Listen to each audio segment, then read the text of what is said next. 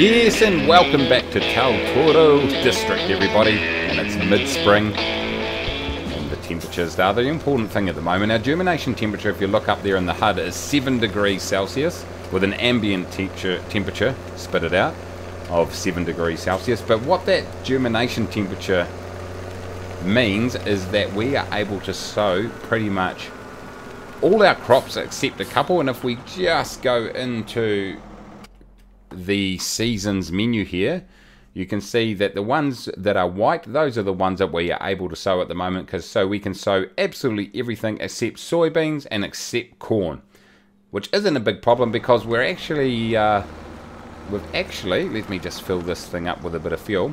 We've been using this particular tractor and the seeder up the hill, and we'll get in here so you can see what's going on. If you look at our map right here, this is field 8, 9 and 10, these green ones, and I've sown in oilseed radish as an extra layer of fertilization. I'm not too sure whether the effort is worth it yet, but we will find out. All the pre-prepared fields coming into this map, I'm going to do oilseed radish. The ones that I'm creating separately, I'm just going to go straight into normal fertilization. So those three have been sown with oilseed radish, and I now need to do 34, 38 and 51 down here bottom left. Field 37 and 43 I've ploughed, and they are now fields. And also 44, I'm just in the process of ploughing 44. So once I've ploughed 44, that will give us 8 fields we can sow crops into. So I probably want to actually go and create a couple more across the road, nice and close to our silo, to make life easier when we harvest them. So that's the state of the nation. And this thing here has got plenty of fuel. And I'll just actually go and park this in the field over here. Like I said, we're using oilseed radish with this particular tractor and seeder at the moment. And this is the next field that we need to do right here. So I'm going to go and put this over here. I need to do the headland first, and then I'll probably let the worker go ahead and finish that off. But let's just stop that tractor because I'll do that later on. Now here we are down in field number, what was it again, 44. As you can see, I've managed to plough a little bit of it already. There's plenty of room at the end for the tractor to turn around. So let's turn this tractor on, and we will let the worker take care of the rest of that. A few of those big mud puddles going on there. Anyway, one of the things that have happened since I've been doing a bit of work off screen is that our silage pile over here, if you remember, it is now already good to go, which means we can go and put some power food together for our cows, which are desperately in need of. So I just need to jump into this tractor here, the New Holland, and I'll put the bale spike on, and then I'll go and grab the Silo King, which is the total mix ration or power food mixer, and we will put together some food for our cows. There we go there. So I'll join you guys in a minute. I'll just go and sort out this mixer. See you in a sec. Okay team, we have conveniently placed our power food mixer over there, and we now need to put our total mix ration, or power food I should say.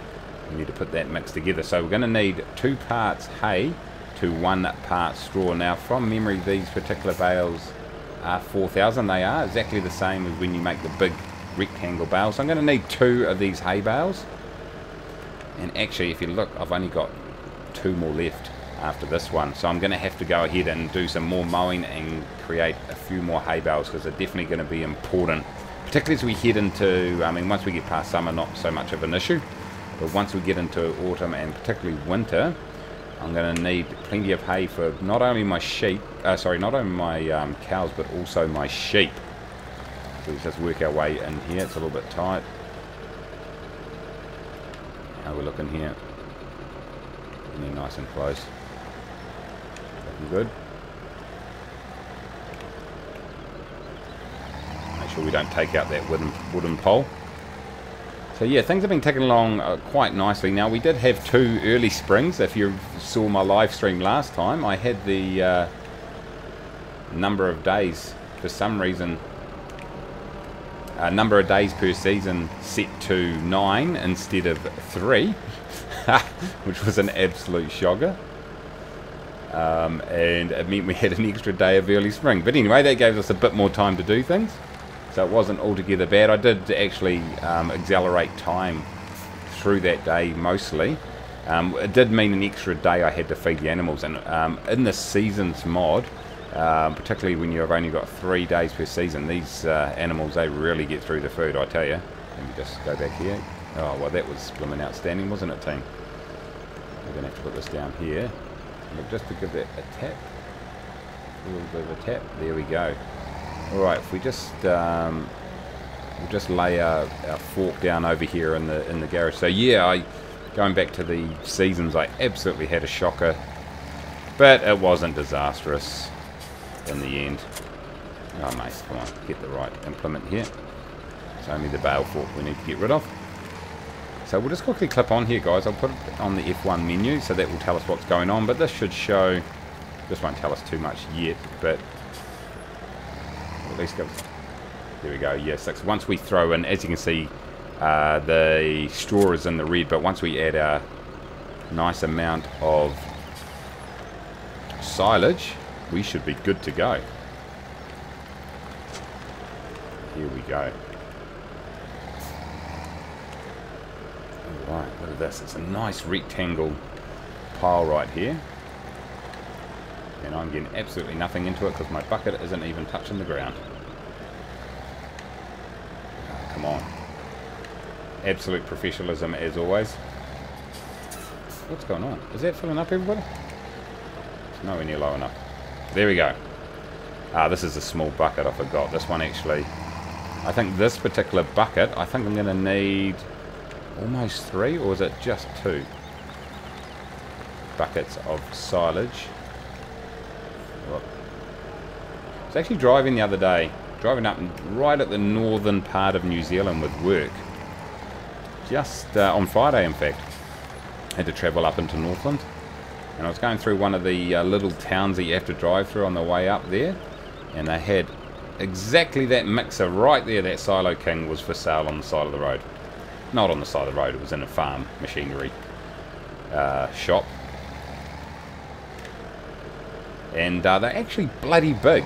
You don't realise how big they are when you play this game. Obviously, getting some sort of appreciation for the size of some of these implements, you don't quite get it when you play this game. But I can tell you, this thing is a decent size. A bit bigger than I thought, actually.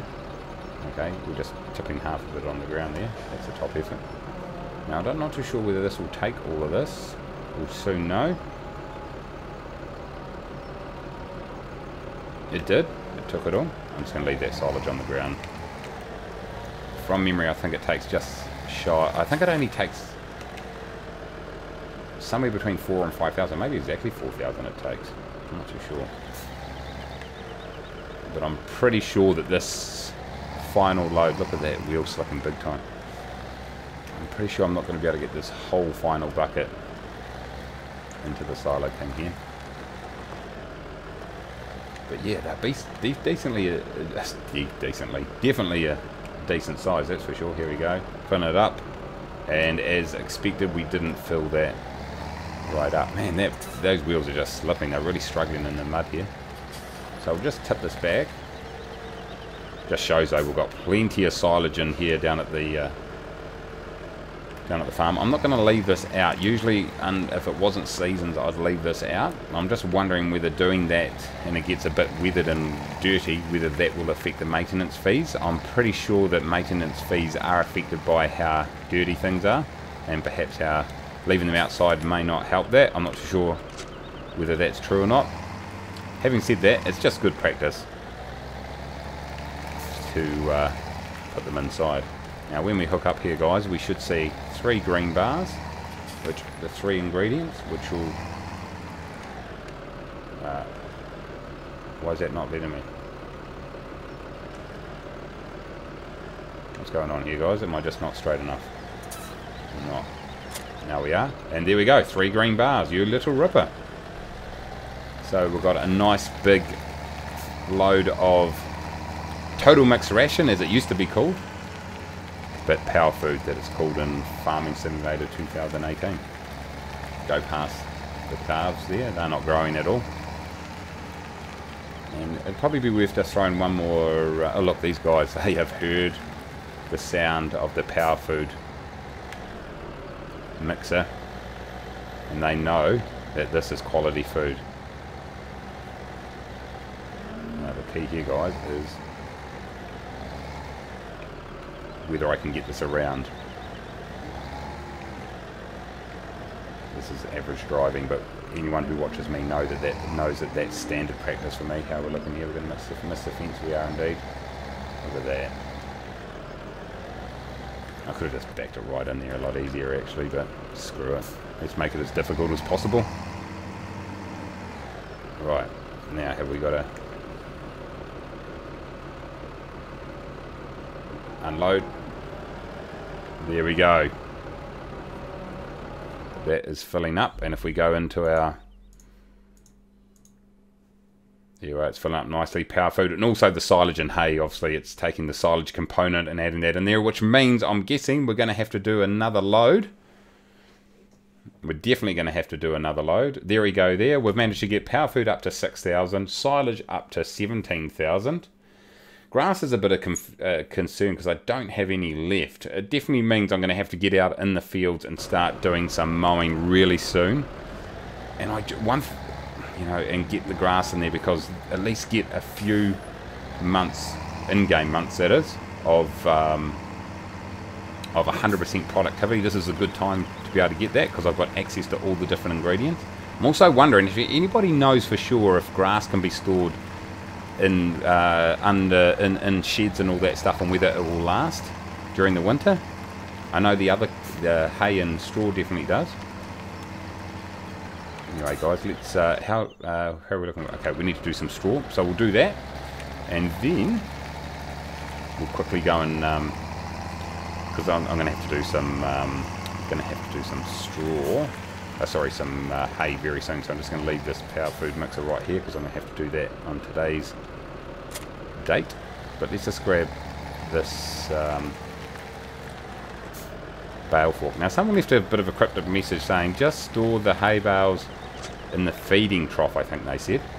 Which I kind of see what they're saying. They're saying it's just load it up and then it will just, as they need it, it will just, put 5 or 6 just sitting in the trough, and then as the cows need it, it will just be fed into the trough as it empties.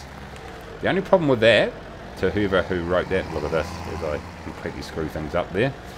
The only thing with that in seasons, from what I understand, is that if those bales are sitting there exposed in the winter, then they are going to rot, basically. Oh, Mace, what are you doing? Wrong way. They're going to rot. So it's definitely not something that I want to have in there. They're going to fall over. So I don't think... during the summer I could probably do that. I could just load up the feeding troughs over here, overfill them, and then, as they empty, the stuff sitting on top will automatically fall in. But during the winter I think that's going to be problematic. And it's not very realistic anyway. Not that I do things ultra realistic, but I like to keep it to a certain level. There we go. Let's have a look here. Okay, straw's good. Okay, water's good. Cleanliness is fine. Really just need some grass and probably another load of power food. But what that's going to mean is I'm going to have to go up to the other farm and get some more hay, because the sheep have got plenty of hay, so I'll do that. Anyway, guys, what we'll do is we'll go and park this tractor up, and then let's get the oilseed radish under control. It's good to get some power food in there, that's for sure. I should really clean up that bloody silage here. I can't be bothered though. Too lazy. Man, did they get through the hay? Jesus. Look at that. Expert banking. That's one time in a row that I've done it well. Oh, hold on. Let's put this on the ground, take the weight off. Right. Right, guys.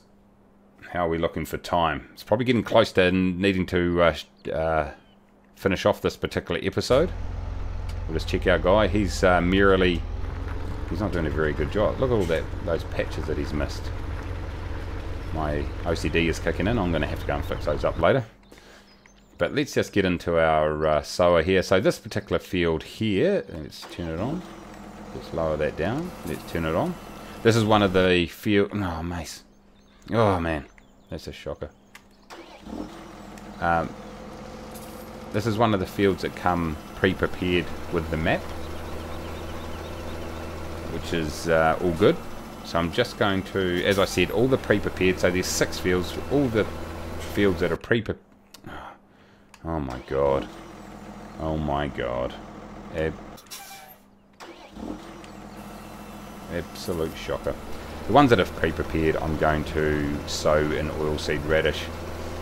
Which, yeah, like I say, I thought I was going to get 2 stages of fertilising out of planting oilseed radish. I know that cultivating it into the soil part of the process is definitely counts as a fertilisation, but I thought there was one other part of it that counts also when I read about it, because I haven't really done much of it. But so far I've only experienced no stages of fertilising. I've got it planted. I'm just wondering whether when it gets to the first stage of growth, whether that's where it's going to get the first level of fertilising, and then the second level is when it's cultivated in. I'm not 100% sure, but we'll try things out. I'm sure there'll be some help on the internet if I was really desperate to get it. I'll just get that out of the road. So anyway, guys, there we go. We are ticking along really nicely at Tautoro District. Plenty of time. We're in mid-spring. We've still got a few months to... I'll just stop that there, because what I'll show you is, let's look at the forecast. Tomorrow's not looking good at all. But Thursday, Friday, Saturday as we get into the gut. So tomorrow it's going to be late spring. Then Thursday, Friday and Saturday are all summer, where we will need to do some harvesting potentially. And into autumn as well, which looks a little bit dodgy for a start. I know this first part of autumn you can harvest. So it's going to be a bit tricky, it looks like, at times. We're just going to have to make sure we time this correctly. But I'm looking to have at least 10 fields all sown up and with crops ready to go to harvest. But maybe might do more than that depending on how much time I've got. I've got a few plans for during autumn and winter where perhaps we haven't got as much to do. I'm probably going to go ahead and do some forestry up the back there. So plenty on the go. But this tractor's doing a good job here, revving up the hill. Good stuff. See, everything has come together quite nicely, guys. So I want to say a huge thanks very much for tuning in. Make sure you smash that like button. Subscribe if you're new. It costs nothing at all, except a little bit of self-respect. And guys, until next time, take it easy.